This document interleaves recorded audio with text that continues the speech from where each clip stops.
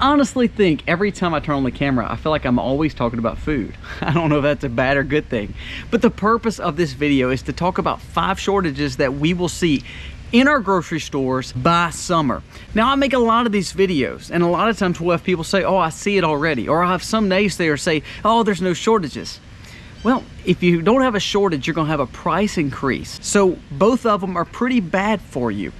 Price increase or shortages. Whichever one you're seeing is not good for your wallet and also the security of your family. So let's talk about 5 things that are in shortage when it comes to food. We'll see more shortages as we get close to summer. Now, the great thing about this is every one of these, we're gonna talk about a solution to them. And if you will just listen to what I'm saying, I promise you, this will help you when it comes to these shortages. It won't affect you when it comes to summer. Let's jump into the list. The video starts right now.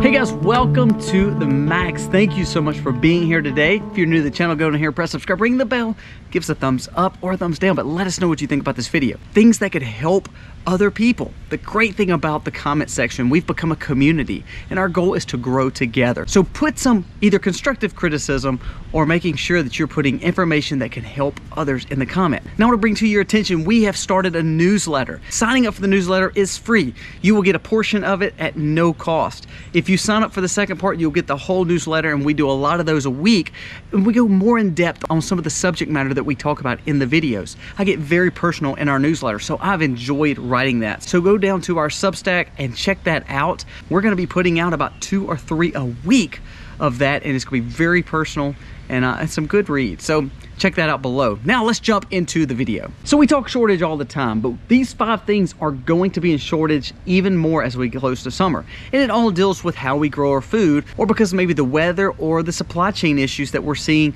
on the West Coast and maneuvering eastward.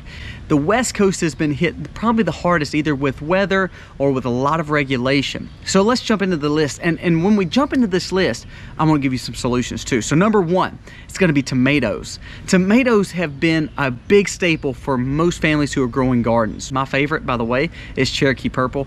Let me know below, what is your favorite in the comments? Cherokee Purple, by far the best tomato.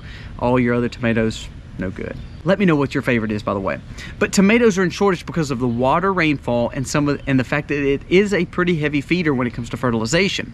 Now here we grow organically and we grow heirloom, but we've learned how to make sure that we're putting something with it to help it grow and also to help bugs stay away from it. Now we've seen in California and a lot of places that are growing tomatoes in mass, you're starting to see the shortage because of the weather and the regulation and some supply chain issues, and even not having workers at the farms. Now what that's going to do is going to cost more for your regular tomatoes. We know that, fresh garden vegetables. The crazy thing is when we talk about making, dishes to eat for supper, when we think of tacos or we think of spaghetti or we think of anything like that, all those items need a tomato-based product going into sauces or seasonings. So that is a big deal. We're going to see shortages or price increases on simple things such as ketchup, tomato sauce, tomato paste, and then of course the main fruit of tomato. So here's my challenge to you. Look at the options here. These are grow bags. Grow bags are phenomenal when you're growing tomatoes. Not only that, you can even use 5-gallon buckets. As long as you use a food grade and make some little holes in the bottom, you can grow these. We literally grow tomatoes in the ground, but in the winter and in the fall, all year round, we grow tomatoes in buckets with a stick, a little dirt, and a 5-gallon bucket or grow bag. I'm telling you, it's a game changer. You can grow your own tomatoes. It's fun to grow. They're better to eat. They're better quality than any you'll buy at the store anyway. But besides that, if you don't want to grow it and you don't have a place to grow, you better start stockpiling some of the tomato-based products. I would challenge you to learn how to can tomatoes. It's pretty easy because they're acidic fruit or vegetable, if you want to call them that. There's an argument with that. But you can learn to can them and learn to do all your own paste, sauce, and even stewed tomatoes for any of your base for all the foods that you're actually eating each and every day. For the last 2 years, we've seen the shortages of lettuce. Lettuce is in shortage also for the same reason as tomatoes. Either the harvesting is not happening, the weather has played into it, or we've seen a lot of regulation on it. The scary thing about lettuce is we've seen a lot of mentions of barcoding lettuce and all this very shady stuff when it comes to lettuce. Lettuce is literally the easiest thing to grow. Now I'm gonna tell you how to grow lettuce. You can grow it in little pots. You can put them on the windowsill and grow little heads of lettuce, and you just pull off what you need. We literally do that here. We grow it in small little containers. We grow it in small little pots. Also, if you don't have a way to grow like that, I'm gonna blow your mind here. You can get a bag of topsoil. Go to Walmart, Home Depot, any garden co-op store. Buy a high quality topsoil or potting soil mix. I'd look for garden or potting soil more than topsoil.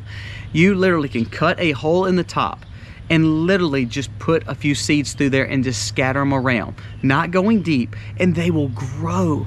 So you literally can buy a pack of seeds of lettuce for $1 and then buy a good high quality garden or potting soil and just cut a top out of it.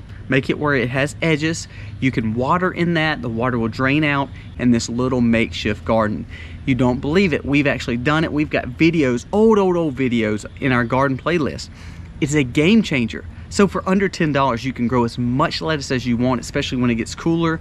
It's a great time to grow lettuce. If you don't grow it, you're gonna see shortages, and there's no real good way to put up lettuce for the long haul. So you better start growing it or learning to substitute it in your diet. No matter if you're living inside and you have no way to grow it outdoors, put it in a windowsill or put it in pots, or just grow it right inside the garden soil bag. Number 3 is strawberries. Strawberries, with the water issues and also with the fact they've had a lot of disease in fruits this year, there's gonna be a shortage. Now this is another thing. Strawberries are like sweet potatoes, like we talk about all the time about having sustainable foods on farm. Strawberries are also perennials. They're gonna produce once a year, but if you deep bed them, they will come back each and every year. So if you have a little spot, you can plant some. If you want to plant in pots, you can plant strawberries in pots as well. Now here's the cool thing. If you have just 2 or 3 strawberry plants, they're going to make runners, and those runners are gonna jump and they're gonna bed and they're gonna start producing more strawberry plants. So you can start making strawberry plants and start producing your own strawberries or the plants to sell. So it's a way to help other people. It's a way for you to stock up. Now, if you're not gonna try to grow them, that's okay. Start buying strawberries and learn how to preserve them. We have about a gallon or 2 every other day that we're picking here at our farm. So what we do is we'll put some in the freezer, we'll keep some fresh for us to eat, or learn to utilize in preserves or jams or jellies. So we're finding other ways to preserve the harvest. So if you can, go buy in bulk. Right now, you can usually find strawberries that are coming to market. They're in shortage, but if you start buying them early, you usually can get a bulk discount, or you can buy them in a pallet or a flat. If you can do it like that at co-ops or garden stores, you're gonna start saving money, and then you can take them, learn how to preserve them. When it becomes a real big shortage in the summer, you either have the plants that you've started planting, or you have the extra strawberries that you bought for a little bit more economical, and then you learn how to preserve them, so that way you can enjoy the strawberries all summer long. Number 4 is mayonnaise.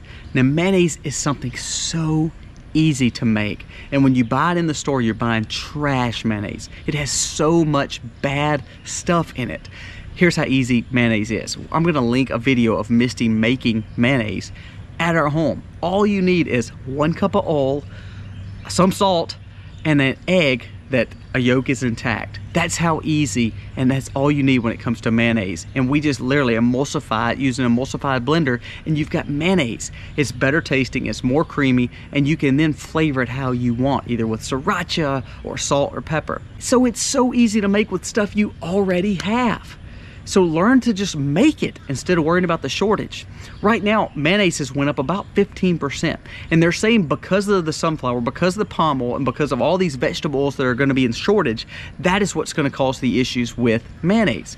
Also, egg-based products. Eggs are in shortage. It's not part of this list, but we've talked about that before, about trying to grow chickens and making sure you have eggs off the farm or buying from a local farmer.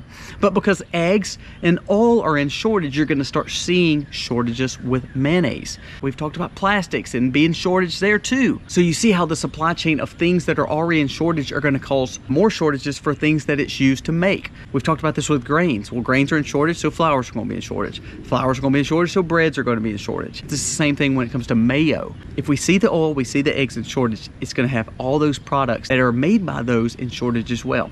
Please learn how to make mayo. It's so easy, and you're going to actually enjoy it more than any kind that you'll ever buy. Number 5, as a prepper, this is something that we have always talked about, but it's any kind of canned fish, things like tuna, things like salmon, things like even sardines. So you need to be purchasing a lot of that. Now, I know people like naysayers, they'll say, oh, you don't need to buy that kind of stuff because it's got mercury in it. If we eat it in moderation, these kind of things are not bad for us. Also try to find wild-caught, non-GMO versions of canned fish. Canned fish is a great protein, and it's a great way to buy protein to last a long time on the shelves. And also, it's pretty economical right now, but it's going to be more in shortage because of the steel or the aluminum cans that they're put in. Also, the fact of the fisheries and fishing, all that's in shortage. Supply chain issues that affect overall production, and also the fact of how it passes down to us at the grocery store. Canned fish is a big deal. If you start seeing that shortage, you don't realize how many people eat tuna, sardines, or salmon a lot. It's part of their main diet. Again, it's a way to save money and have a protein provided for you at a pretty good price. Now, here's some things to think about. If you have a place where you can go and fish, maybe a public access lake or pond, maybe a friend has something, learn to go fish and learn how to clean your own fish. Learn how to put that fish up either through the freezer or even learn how to can it. Now, I've never canned fish. That's not something that I would probably want to do. We have a lake that we pretty much fish out of. But here's the cool thing. Say you don't want to do all that. Look at this right here. All right, this is an aquaponics system. Now, this is a small version. You can grow it, but like ours, we have an aquaponics system we're going to be showing to you in just a few days and weeks coming up with some of the things that we're going to be growing in the aquaponics. But what you're going to be doing is you're going to be growing things like the strawberries, things like the tomatoes, things like the lettuce, all the stuff we talked about in shortage, you can grow without soil if you want to do aquaponics, because aquaponics is letting these fish feed the shrubbery with their waste, and then you have fish, you have protein sitting under there that you can harvest if you wanted to. So if you are constantly adding to your aquaponics, your fish are going to grow, and one day you will have to harvest them. Things like tilapia, things like perch, things like catfish, things that we already eat. So look at aquaponics. Look at a way that you can grow indoors. This pot you can utilize indoors, putting by some kind of window or some kind of grow light. Not only are you growing the food that's in shortage, you're actually raising meat right underneath in this water that's feeding everything. It's a beautiful system, closed off, beautiful system that could help you mitigate the problems with food shortages and also the cost of food going up. So I hope this list helped. This is 5 things that are going to be in more shortage, and you're going to see this over and over because things like tomatoes, it's going to affect a lot of tomato products. Things like mayonnaise is in a lot. Also, the raw materials such as the eggs and oil are going to cause more issues with mayonnaise. So learn to make your own. Look at ways that you can grow fish or learn to fish and skin your own and scale them down and fillet them, and hey, you got some fish. It's a fun task. It's something good you could do for your family and enjoy. There's no reason you're not growing tomatoes and strawberries. You know, if we're talking corn, you can't hardly grow corn in a smaller area. We've talked about it, but it does take a lot more room. But when you're talking strawberries and tomatoes, it doesn't take a lot of room. It can actually be done indoors. Lettuce, same way. We grow lettuce and tomatoes and strawberries pretty much all year long because we've learned to put them in pots. We've learned to put them indoors. We've learned to pull them out.